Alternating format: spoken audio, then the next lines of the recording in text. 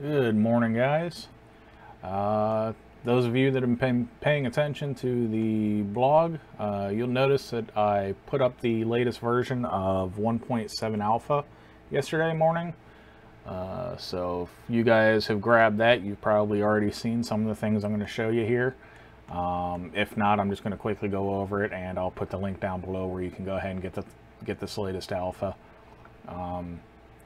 One of the things is a lot of the translations and all that stuff, there were some missing strings and keys. So those of you that have been helping out with translations, there'll be some new stuff in there to work on. Another big one is I now have an ability to dump some useful information when trying to get a hold of me for support. And you can do that by going to the Help Report Bug feature here.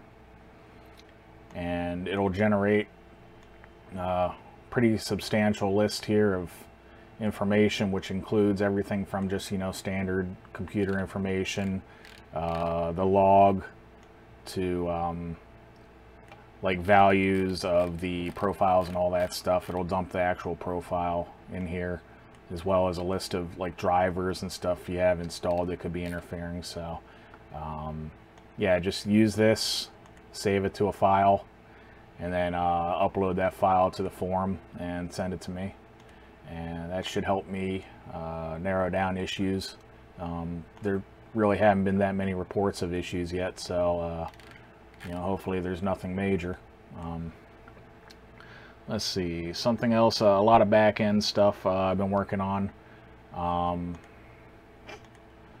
don't know how well you're going to notice this, but I've also changed the way that these like UI elements bind to the data objects in the background, and instead of just a template binding directly to it, now there's a actual like a model structure in between.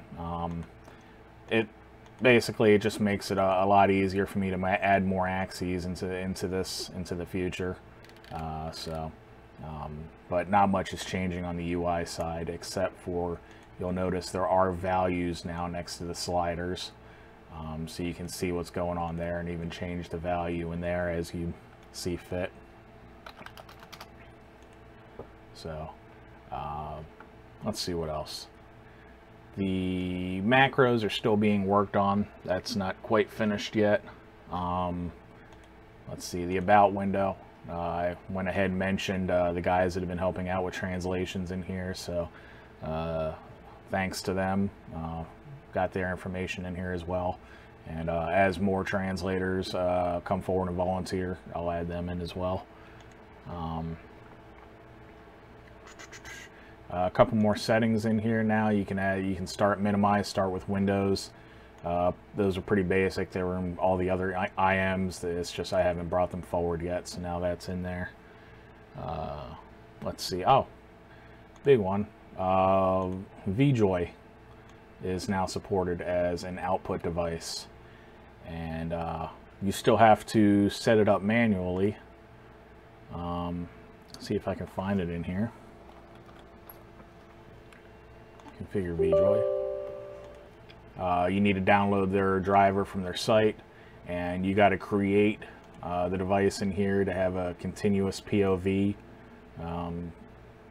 all the axes, number of buttons, 32 is fine. The DualShock 4 or any of these other devices don't really use up that many buttons, but yeah, the biggest thing is, I think this doesn't do it automatically, is to set a continuous POV and to choose one of them.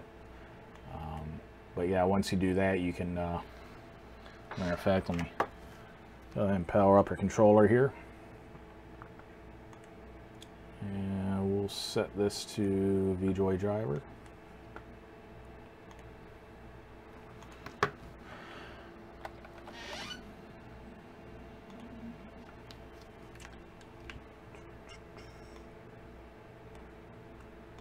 And let's set this to vJoy test. Okay, and there you go. So yeah, I mean, that didn't actually take long because their API is pretty easy and well done. So yeah, that'll allow you to turn the DualShock or any other input device that's compatible, an input mapper, into a standard direct input device. So I'm not really positive what the use of that is. It's just something that was easy enough to add in as an output driver, so I figured I'd go ahead and do it. There's also, I played around with the mapping the accelerometer and gyro to a vJoy device. There we go. And you can see that. Again, just playing around, seeing what the program's capable of, and seeing what it can do. So, let me see. I think that's about it. Yep, that's about it.